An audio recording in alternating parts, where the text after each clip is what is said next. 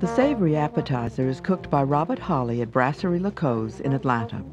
It contains potato, tomato, and goat cheese, topped with a tarragon sabayon. Seattle star Thierry Rautureau prepares a salmon entree. Pay attention to his impressive technique in butterflying the filet, then creating a loin-like roll. From Sanibel, Florida, Danny Mellman does dessert. It's his greenhouse grill's mango, macadamia, and white chocolate brulee, appropriately blowtorched before service. Robert Holley is executive chef at Brasserie Coze in Atlanta.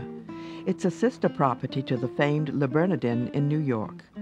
In the 1997 Gourmet Magazine's Top Table Awards, they placed number 4 and number 3, respectively, with the readers. Chef Holley's starter is a warm goat cheese potato cake. One element of the dish is a tomato compote, which is started by sweating chopped shallots and 2 peeled garlic cloves.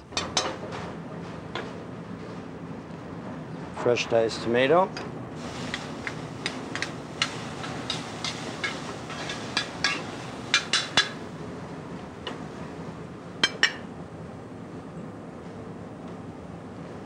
A few branches of fresh thyme. Deglaze with a red wine vinegar.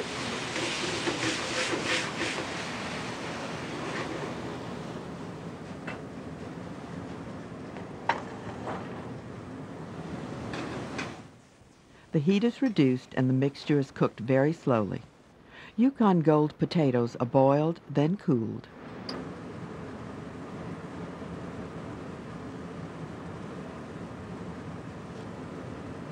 Potato is peeled.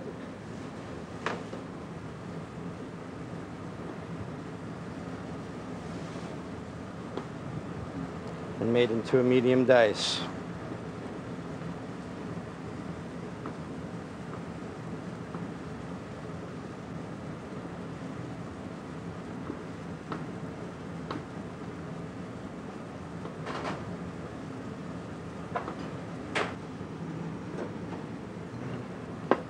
Okay, into this mixture, we're going to add our fresh black olives, chopped, and parsley,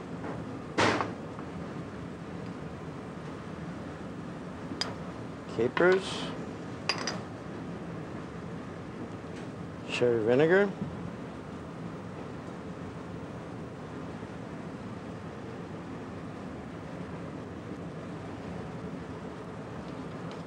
Sour cream and heavy cream are added also.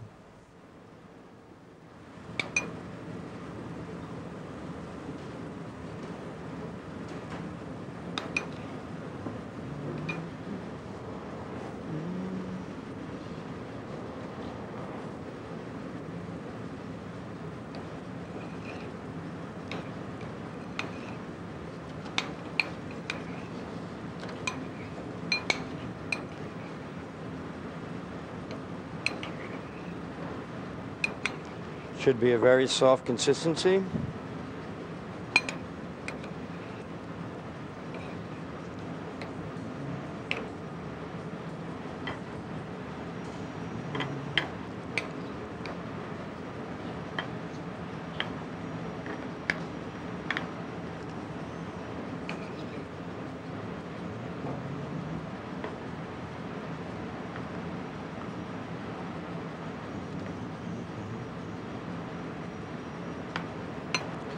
Now we'll take the tomato compote.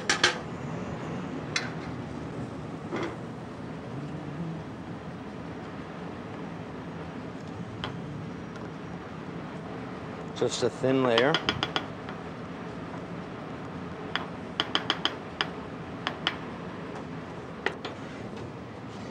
And now we have some herbed goat cheese.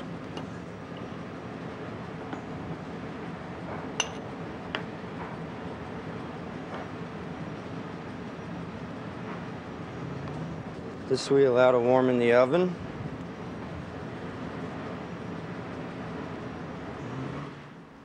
Three to 4 minutes at 350 degrees.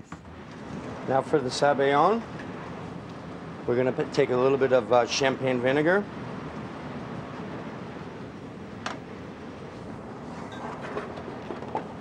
Some dry white wine.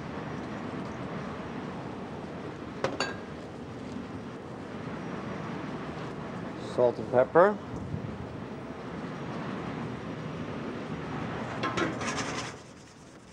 The 3 egg yolks and seasoning are whisked over direct heat until they become a pale yellow.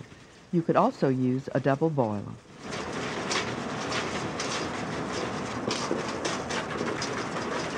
And you want to whip it up till the eggs are cooked, but not broken. It will top the potato cake. Chopped tarragon is added to the sabayon.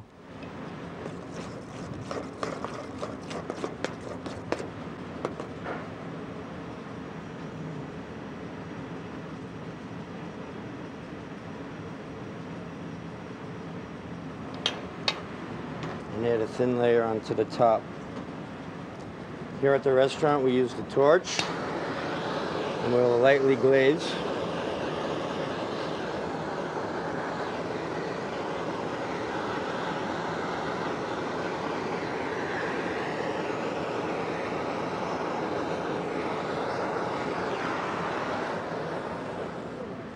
Assorted greens are garnish.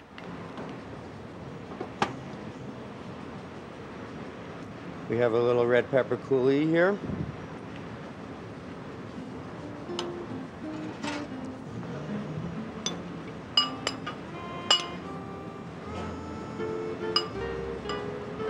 The greens can be tossed, and we'll add a tiny bit of sherry vinegar to that. A little more olive oil.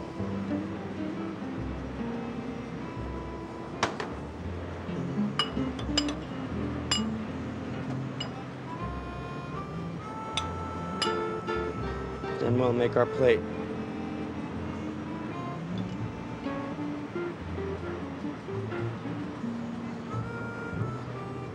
I have the red pepper coulis. Make a little decoration. Some sliced olive.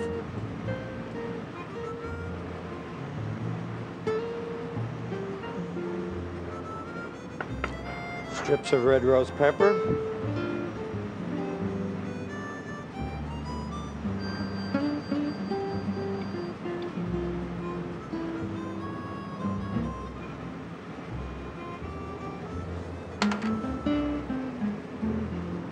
Can add a few capers.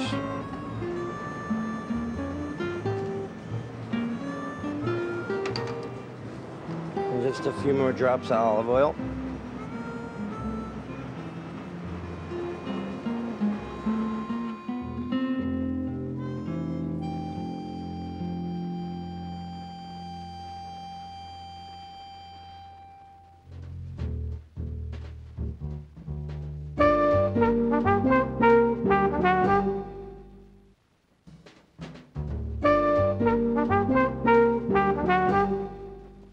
$19.97 was good to French chef Thierry Rautureau's Seattle restaurant, Rover's.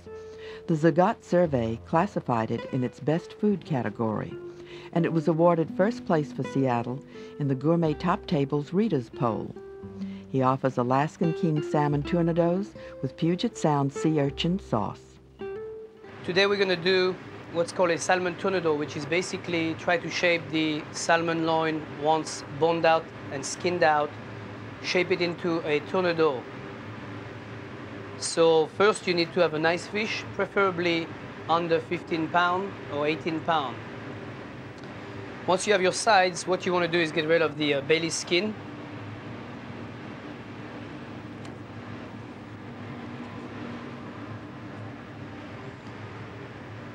Here.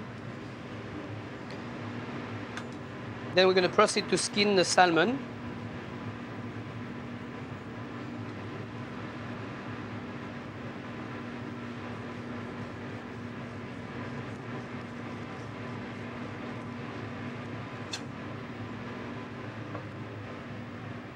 Gently lift it up from the skin.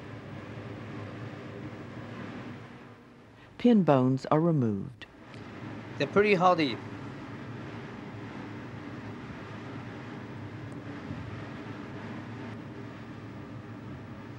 A pair of tweezers or a pair of nose pliers will do if you can't get such an instrument.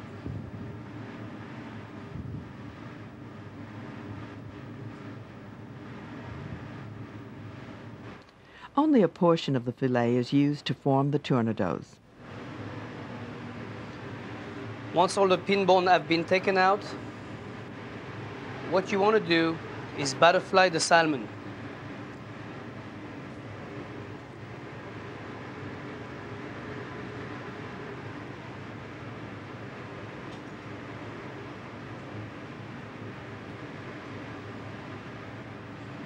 By giving it gently pressure with your blade.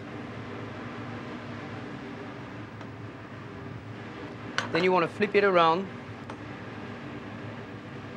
and allow you to work on the back of the salmon to put all the meat perfectly inside.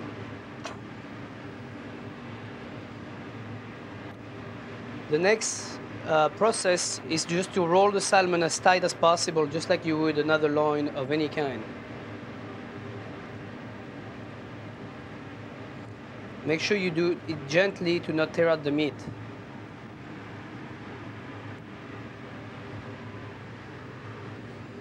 Following this, just take some string.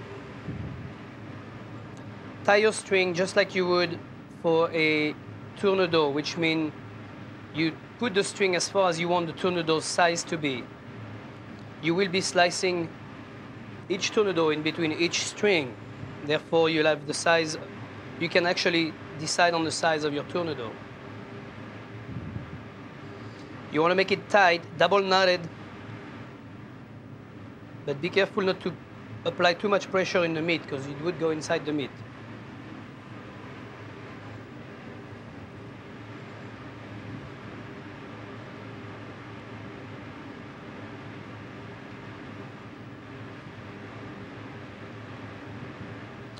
Keep going all the way down the loin. Once all your pieces have been tied up on your loin, just cut the strings off.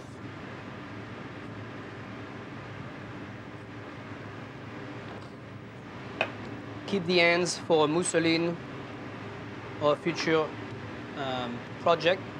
Then cut right in the middle of the string, in between the two strings.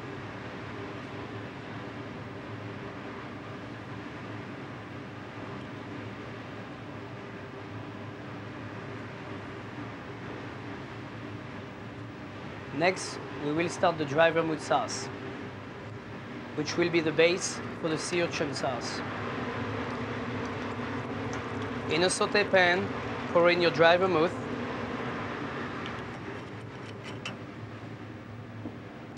and some chopped shallots.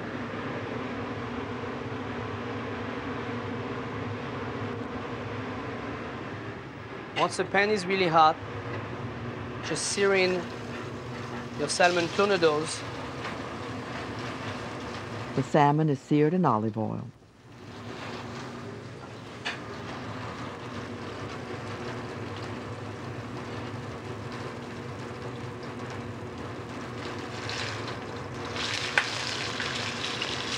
And gently turn them upside down, color them on the other side, and then finish it in the oven. 3 to 4 minutes at 375 degrees.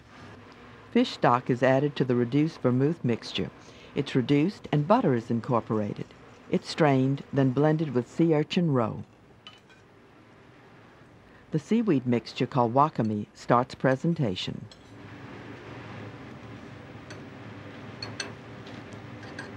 You should preheat your awashi yakame or ocean salad in the oven for about 2 minutes.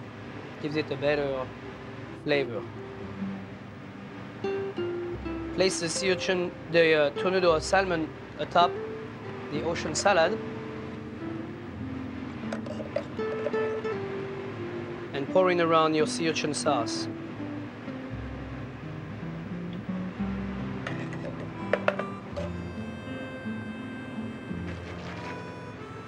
For decoration, we'll use a little bit coulis.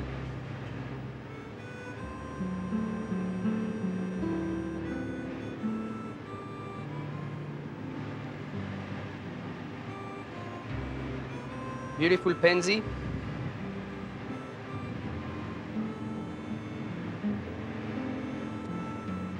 as well as some calendula.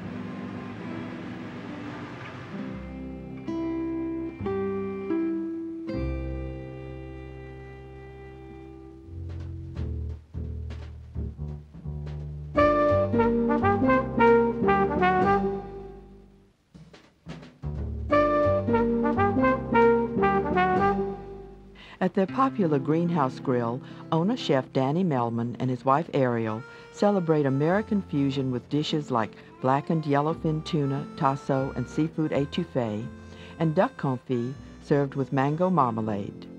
His dessert this time is equally effective, white chocolate brulee. Egg yolks and sugar are combined to start the anglais. General proportions that we would use when we're making anglais would be 6 yolks and a cup of sugar.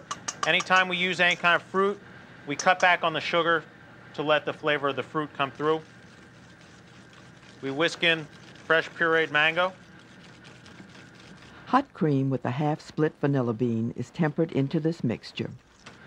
Bring our cream just up to a boil. And what you want to do is you want to cook the eggs, but you want to do it very slowly. So what you have to do is make a liaison by tempering.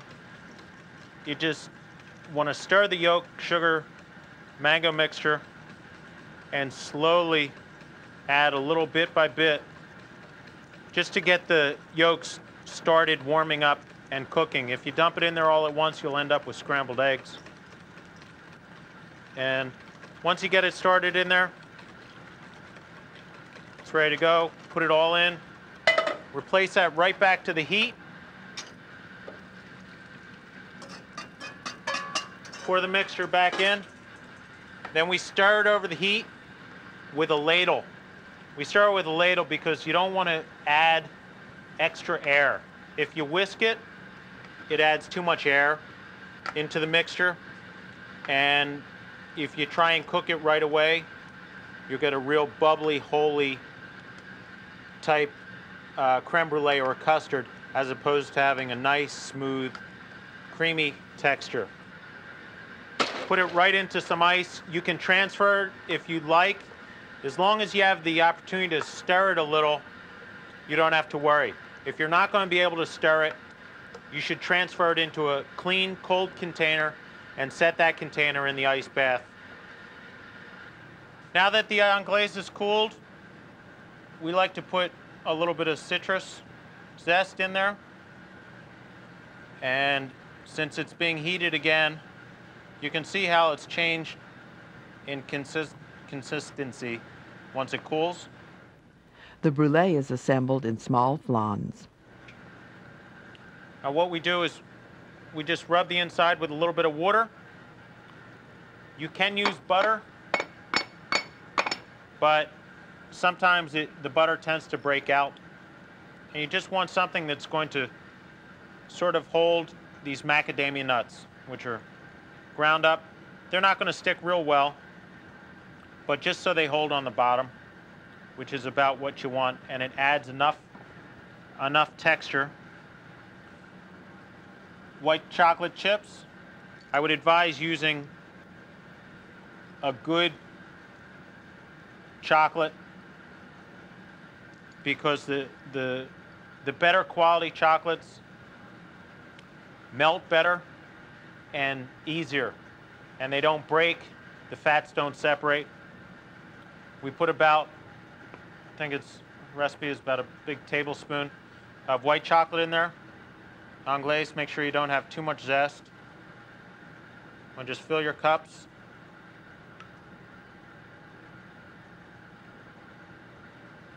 The zest and the nuts add texture to this dish and flavor.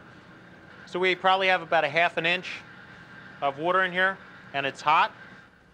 Bake at 350 degrees.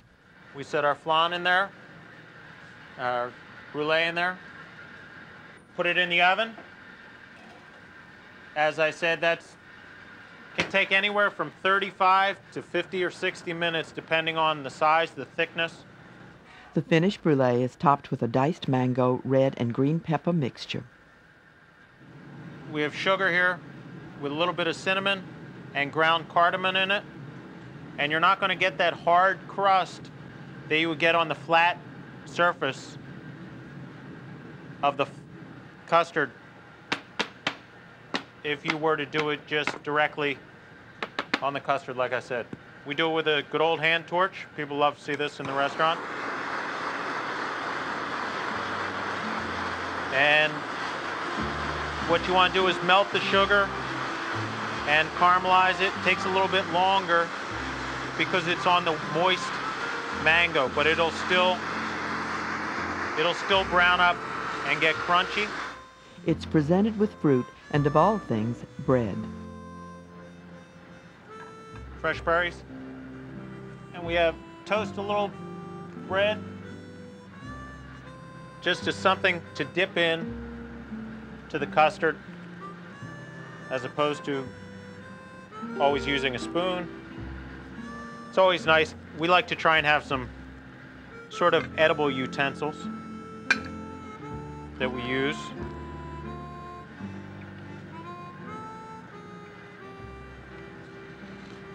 And just a variety of fruit sauces. And one thing we do a lot with infused oils. We have a cinnamon and peppermint with a little annatto.